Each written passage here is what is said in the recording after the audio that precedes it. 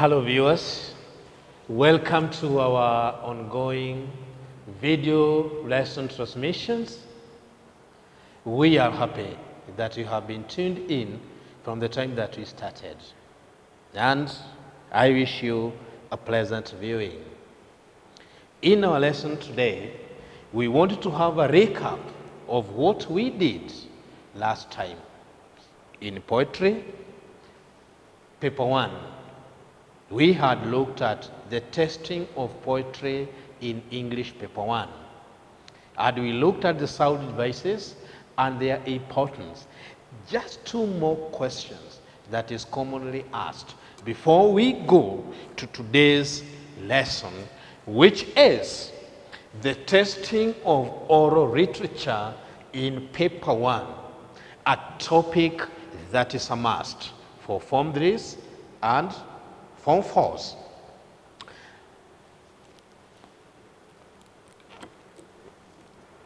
Welcome. A recap of last week's lesson about the testing of poetry.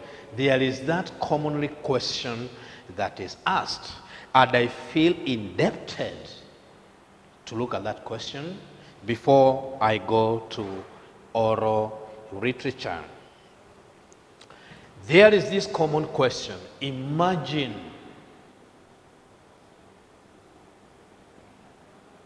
you are to perform the above poem.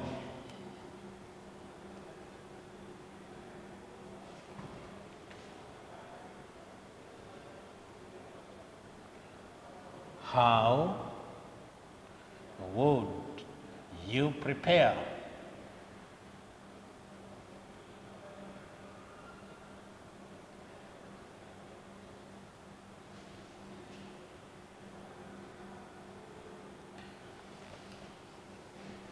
This question ranges between 3 to 5 marks. Let us imagine that the question has 4 marks. In my question, I'm going to look at this. You are to perform the above poem. How would you prepare for the same? One basic question that we need to ask ourselves in this type of questions in paper 1 is this. Are we doing it before? Are we doing it during? Because the answers are going to vary. So this question presupposes that we are doing it before. So this is before. How do we prepare before? Number 1, internalize the poem. Internalize.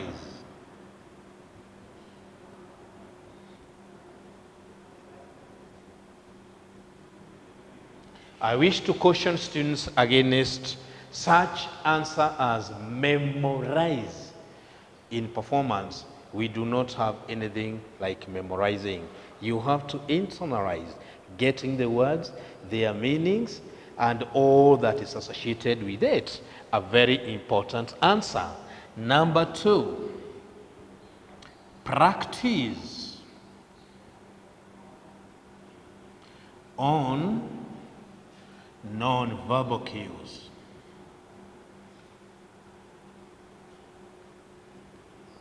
The poem, you have internalized it, then you have to practice on non-verbal cues. The gestures that you are going to use, the facial expressions you are going to use, the body movements that you are going to use, tonal variation that you are going to use, including dramatic pause. Number 3,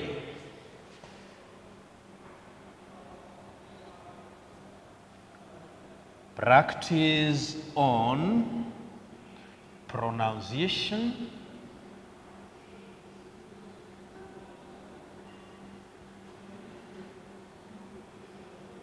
and articulation.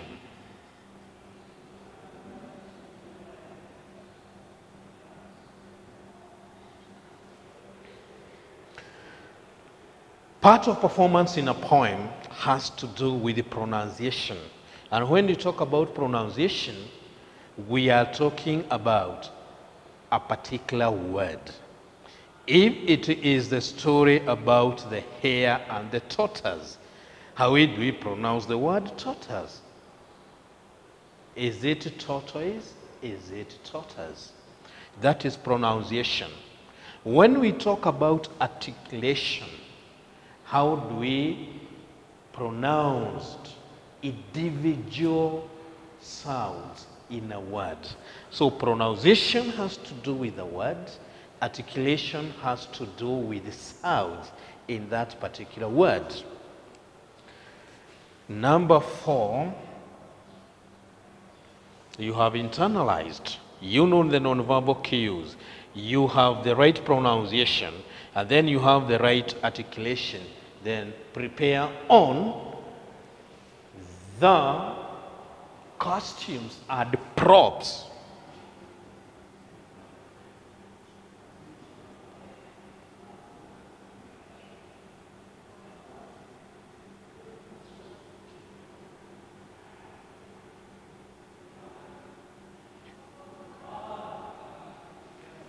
Costumes is that thing that we are going to wear. The dresses, the headgear, and all that. Props are those things that you are going to use on stage. If it is a spear, if it is a gun, if it is a pot, those are props. Number 5, which is normally the last stage, is gather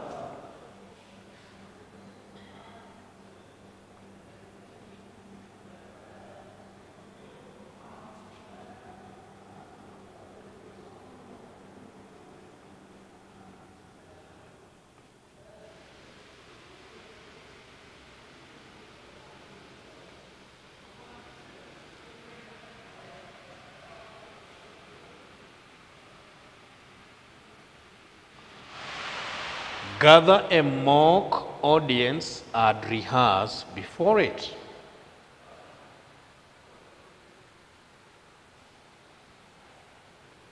A mock audience composes of selected threads that are going to critically and positively advise you on how you are going to do a real performance. And that is why it is called mock. It is just before the real performance.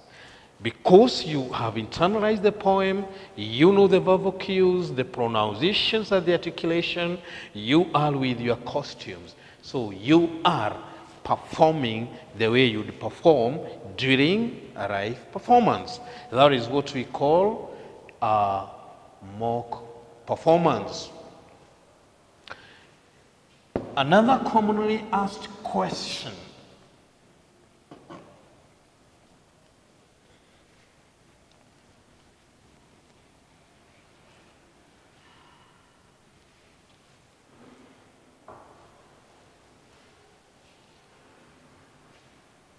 how would you make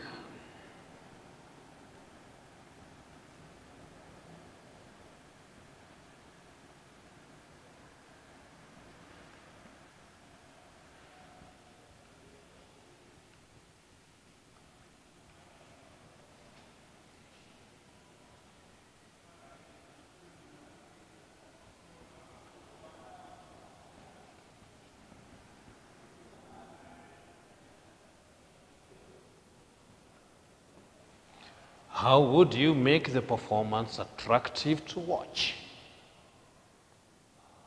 Right now,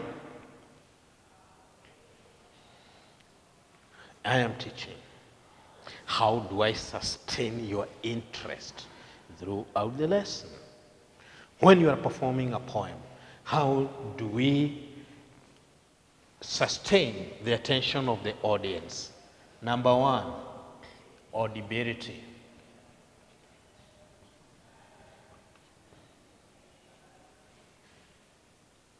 This is, you are able to be heard across the hall.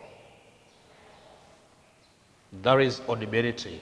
Audibility does not necessarily mean being loud, but is that person able to hear what you are saying? Is that person able to hear what you are saying?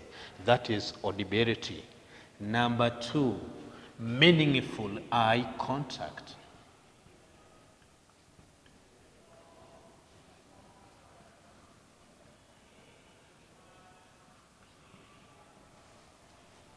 Maintain eye contact with the audience. Part of the meaning that comes out of your performance will be extracted from the many nonverbal cues that we are going to use. And part of it is the facial expressions, especially when you are performing a poem. There is mood. Another one can be communicated by use of nonverbal cues, that is facial expression. That is where you need to maintain meaningful eye contact with the audience. Relevant, use relevant, non-verbal.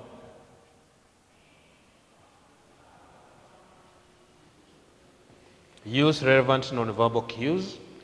I want to emphasize on the word relevant. Not every non-verbal cue will be relevant.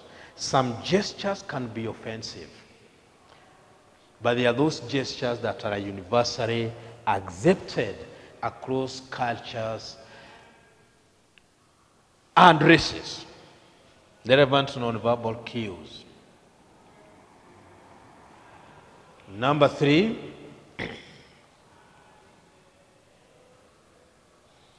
effective articulation.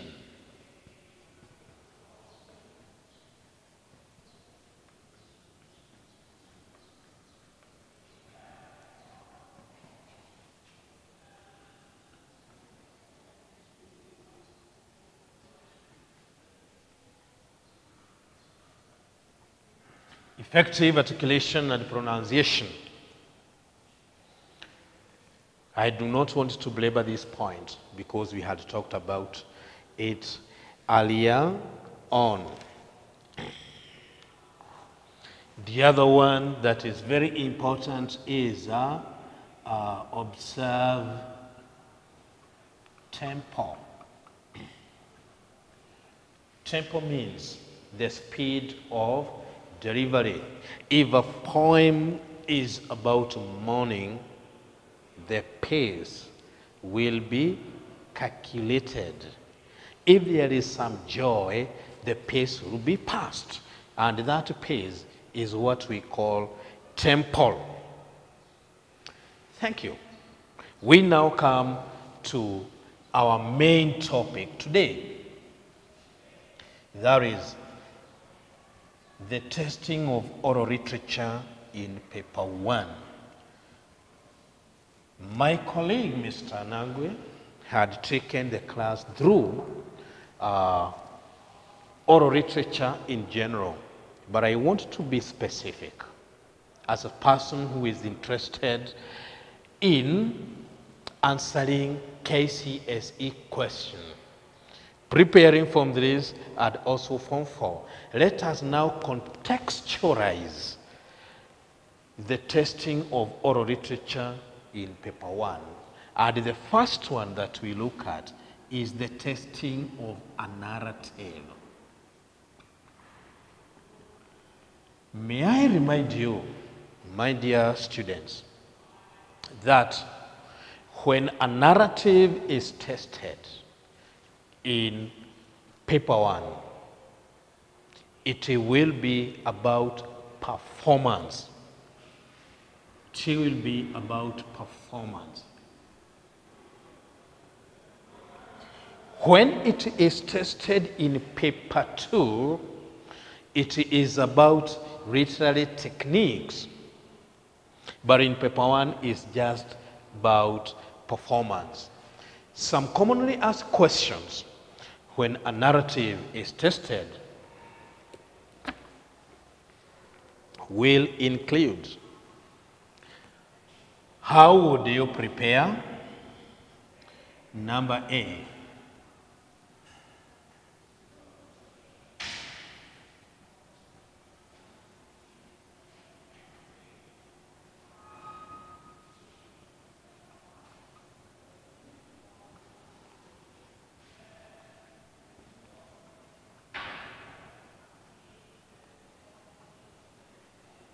how would you prepare for the performance? Once again, 2 to 3 marks. Number 1, internalize, just like a poem.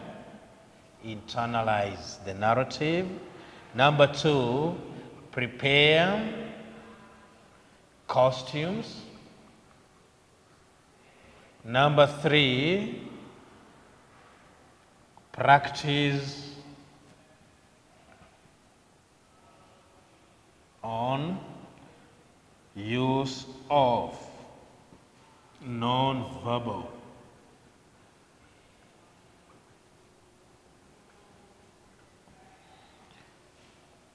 Lastly, perform a mock presentation. More or less. When you are preparing for a narrative, you are also preparing the same way you are going to prepare for a narrative. Internalize the narrative. Prepare relevant costumes and props. You have to practice on the use of nonverbal cues. You have to perform a mock presentation. Question number B. Question number B. How would you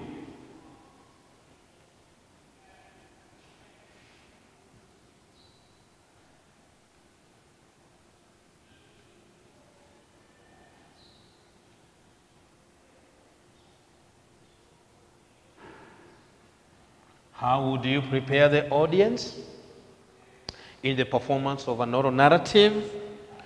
Number 1,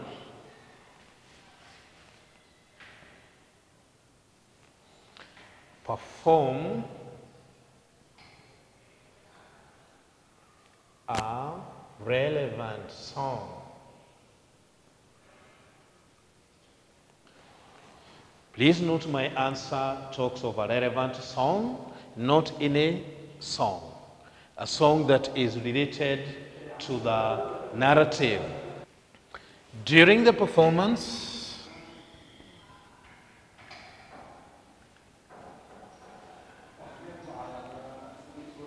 you noted that the audience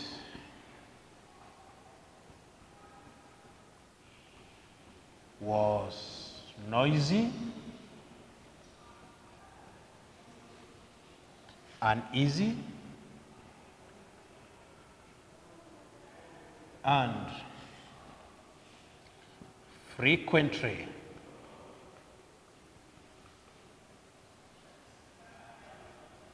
walked outside.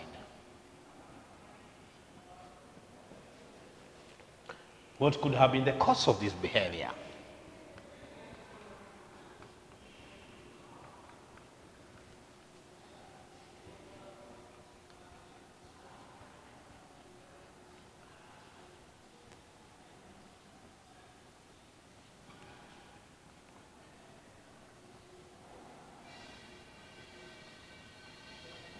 A very interesting question. During the performance, you have noted that the audience is noisy, the audience is uneasy, and the audience is frequently walking outside. Then we are being asked, what could have been the cause for this particular behavior? We can tackle 2 things at the same time. Indicators of inattentiveness We have been given one is making noise. That is one cause of inattentiveness, making noise.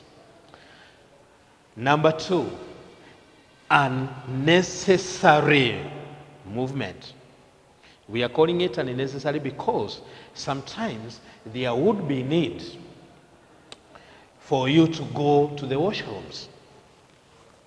And that is necessary. But other movements are unnecessary. Frequently looking outside, that outside becomes more interesting than what you are doing on stage. Others are going to knuckle their figures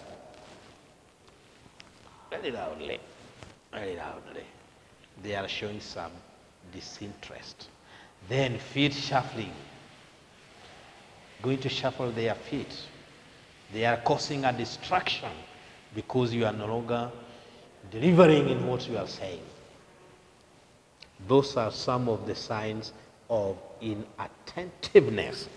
So the question asks, what could have been the cause of the behavior? And the reason is, you are the one. It has to do with the narrator. What wrong has this person done? A very interesting question this one is. Because if you use the word not, lack of, didn't, the answer is wrong, dear candidate. So avoid negative,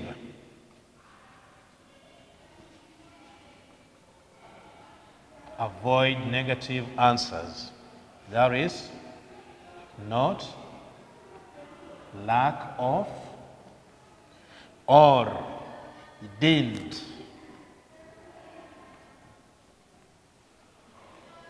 So we are focusing on what the narrator fails to do. Number one, inaudibility.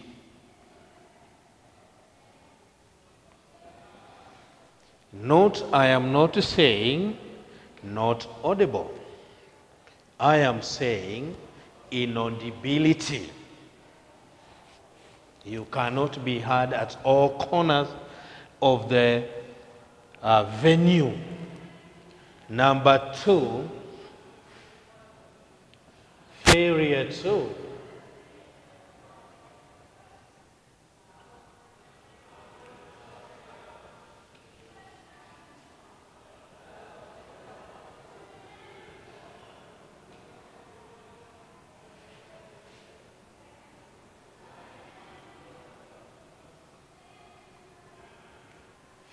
to maintain meaningful eye contact. Once again, note this answer. I am not writing did not maintain. That is wrong answer. Lack of eye contact. Wrong answer. We use the word failure to maintain meaningful eye contact. A good performance is that performance where you are going to employ nonverbal cues. That particular song, let them participate. You are narrating a story, and then there is a song, and then the song goes like this. Hula, hula, the animals went one by one. Hula, hula. Let the audience join you in the performance of that song. And then it will become very important. Audience involvement involves the use of a song, as earlier demonstrated, then the use of mimicry, where you are imitating different animals. If you are imitating about the hare said, "Come, my friends, we go to the drinking part." And the elephant said, "I am the leader here. That is the use of mimicry.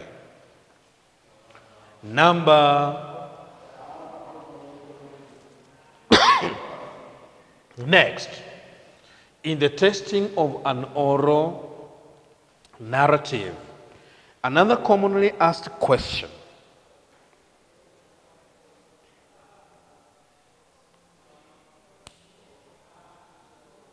is,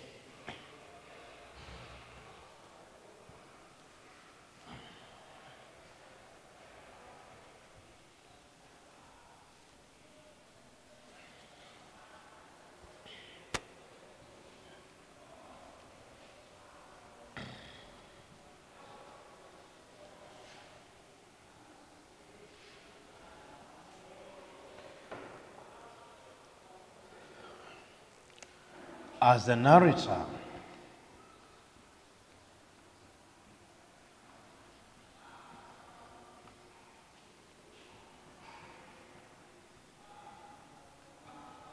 you have employed all the techniques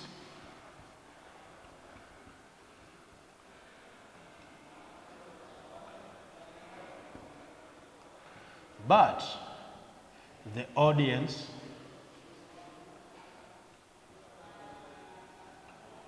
is still inattentive.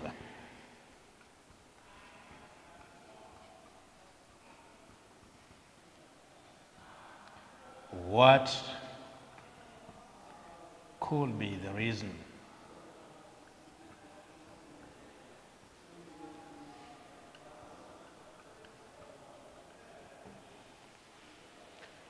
Three marks.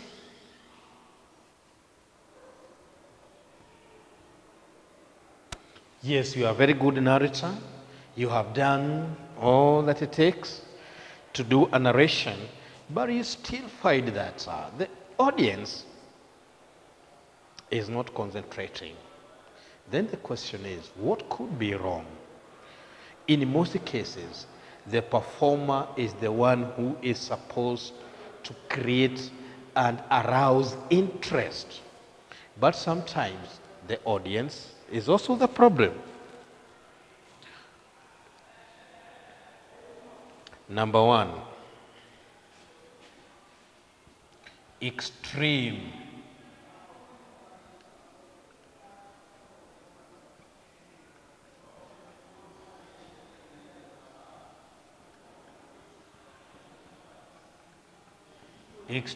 weather conditions could be a problem. However much interest we arouse in the audience, you are still going to see them dozing off. This is as a result of extreme weather conditions. And I'm using the word extreme weather conditions. What I mean is extremely cold. The place could be extremely cold such that involuntarily your body is doing other things to keep yourselves warm. And those other things are acting as a distraction.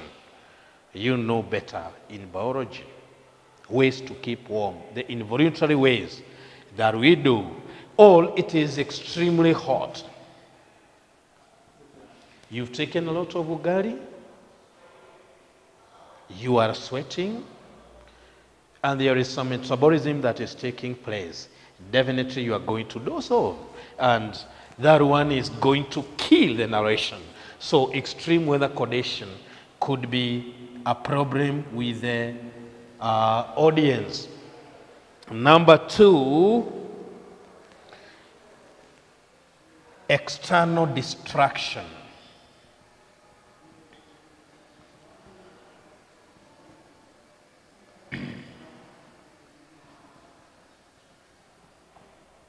External distraction.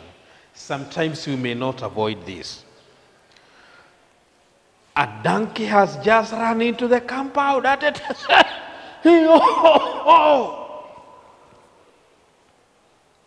However much that one was interesting, There will be some external distraction.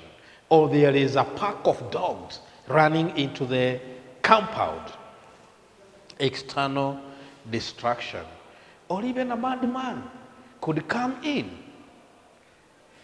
and then start looking at you through the windows. That is external distraction. Is going to create that problem.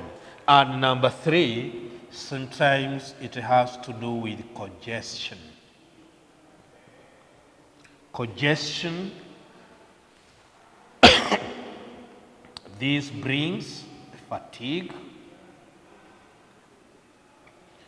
and disinterest.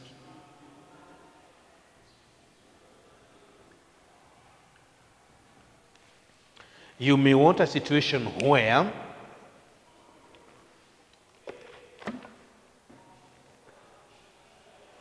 you are seated, you have your space, the place is well aerated, and then you're enjoying the narration. But when there is congestion, discomfort comes in. People are sweating, and then one is not setting, and that one is going to affect that kind of distraction. So, viewers, we have been looking at the testing of oral literature, and the first one we have been looking at is the testing of a narrative. Suppose,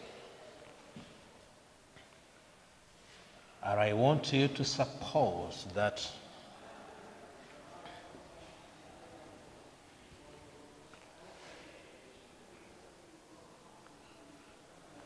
number 2, the testing of a riddle.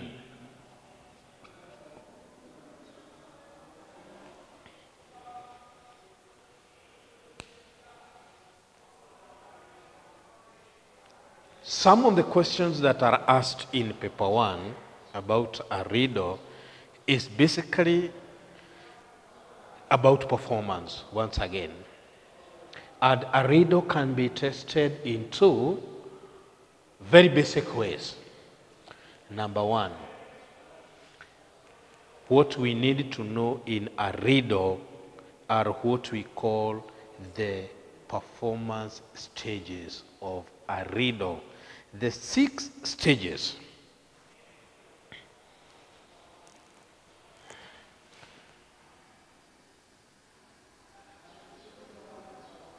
Stages. A riddle is performed in stages. Number 1. Stage number 1, we call it the invitation stage.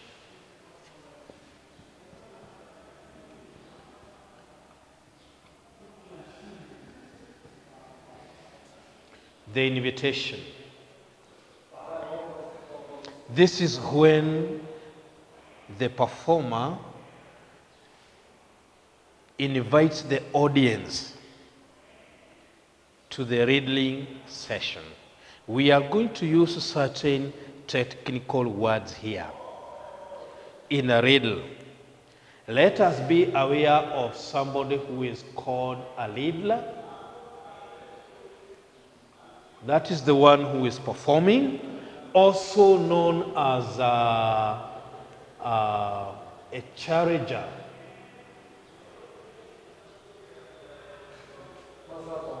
And then let us know about a respondent. Those are terms that we are going to use interchangeably.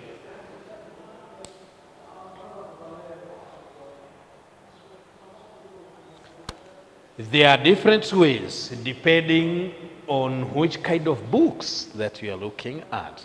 When you are looking at invitation, one way will be I have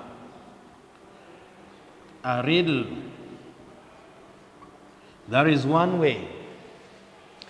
Another way is I throw a riddle.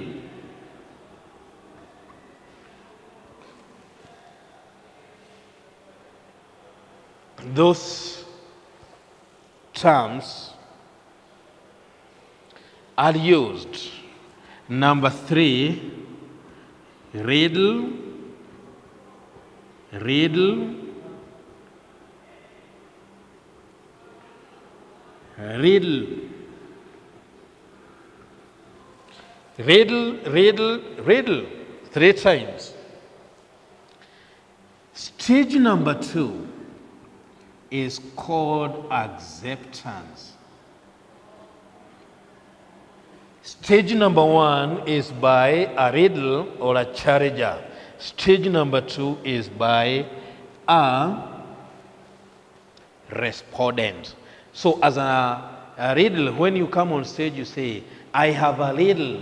Then the respondents or respondents will say, let it come, let it come.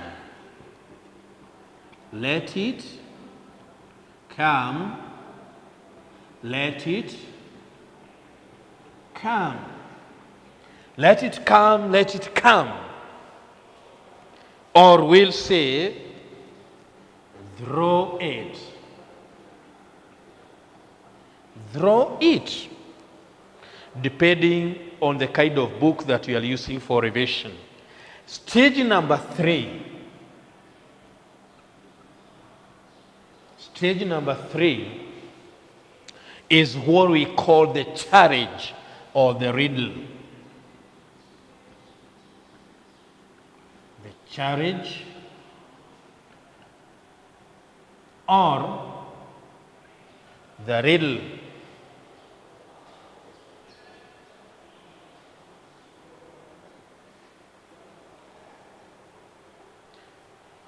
Number 4.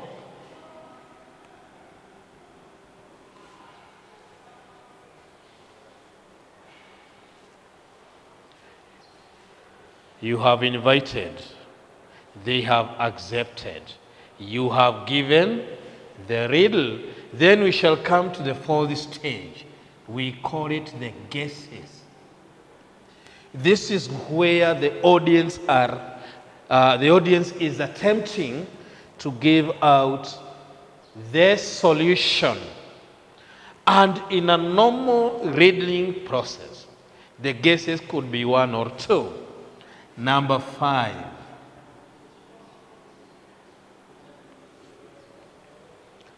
Is called the prize. It becomes very interesting if the audience are unable to give the answer, then the reader will demand for a prize. Add note, candidates, when you are discussing this question, the prize should always be positive, something that is going to be appreciated. The prize should be something of value, something that is going to be appreciated by the narrator or the reader, the prize. And then stage number 6 is what we are referring to as the solution. Then the reader will be able to give the solution to the riddle. And that is an entire riddling process. Let us try to apply. Please apply the following proverb. I have a friend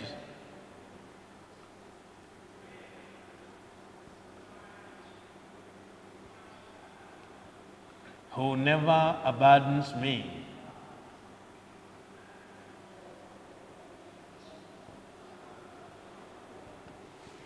We have a sample proverb there. I have a friend who never abandons me. Then, stage number 1, the invitation that person will say, I have a friend. I have a riddle. Then the challenger or the respondent, will say, let it come, let it come. So we are going to substitute this one to challenger.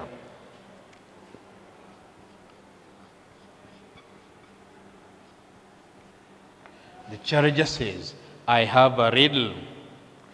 Then number 2,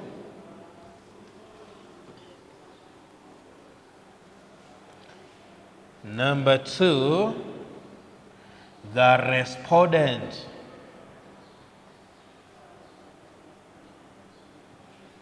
let it come, let it come, let it come. Then the other stage, we go back to the challenger. Stage number 3 is the riddle itself. I have a friend.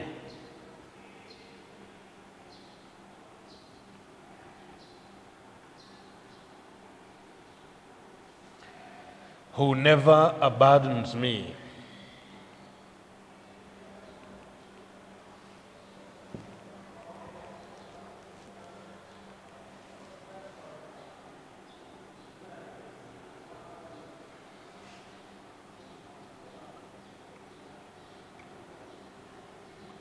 I have a friend who never abandons me. Then the respondent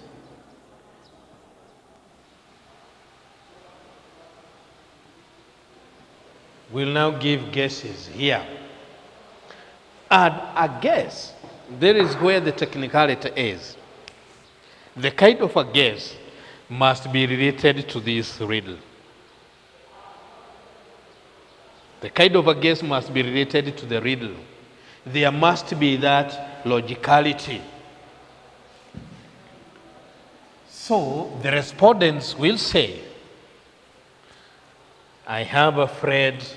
Then somebody will say, my spouse. Depending on who is giving out the riddle, somebody will say, my spouse. If it is a husband, we say, my wife. If it is a wife, we'll say, my husband, my spouse. Then the challenger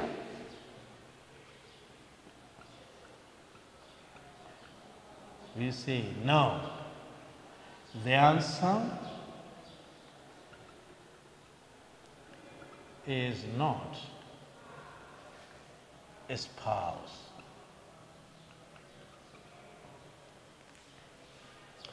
Then the respondent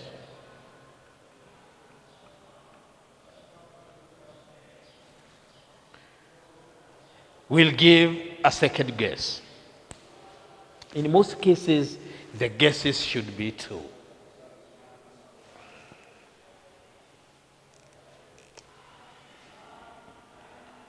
The answer is legs. Then the challenger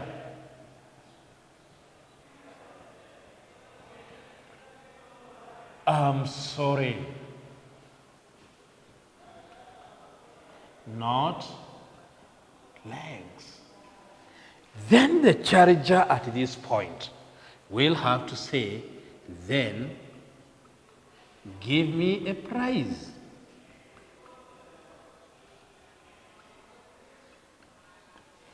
Will demand a prize. Then we shall come back to the respondent.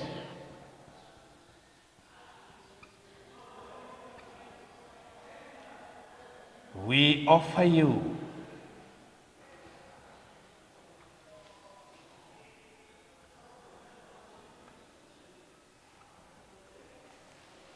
you can give a prize. We offer you give a prize. A prize that will be relevant to The riddle. A house in section 6.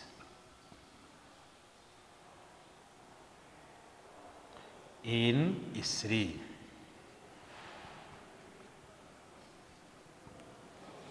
And then the charger will come here. The charger. The answer is a shadow.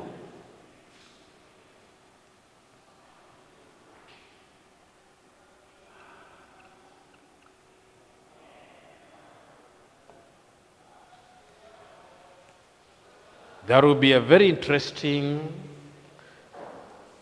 question. The second way through which this question can be asked is that you shall have dashes. I have a riddle. Then you are supposed to fill that dash. The challenger says, I have a friend who never abandons. And then that one will be a dash once again.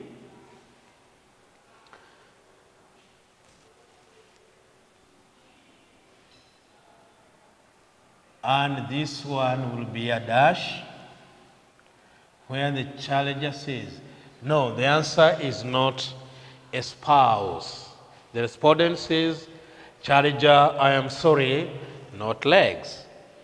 Then give me applies.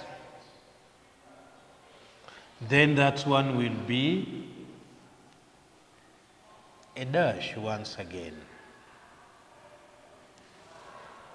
Then the challenger will come here and say, the answer is a shadow.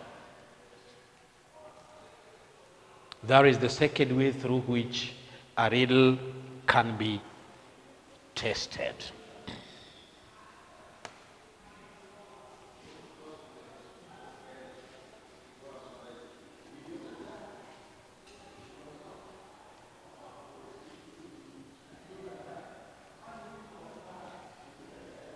And once again, that's about the process. You may have other related questions about a riddle. And some of these questions would be, imagine you are performing that riddle in front of an audience. And then you found that the audience was not concentrating. What could have been wrong? So we go back to the same questions about performance. That is the beauty in some of the questions in English paper 1 that we need to be familiar with. That these questions are literally the same. All that you need is to employ all your mental faculties when you are looking at these issues. So in our next transmission, we shall be looking at the testing of other genres like the tongue twisters, the puns, among others. Has been a very interesting lesson. Meet you next time.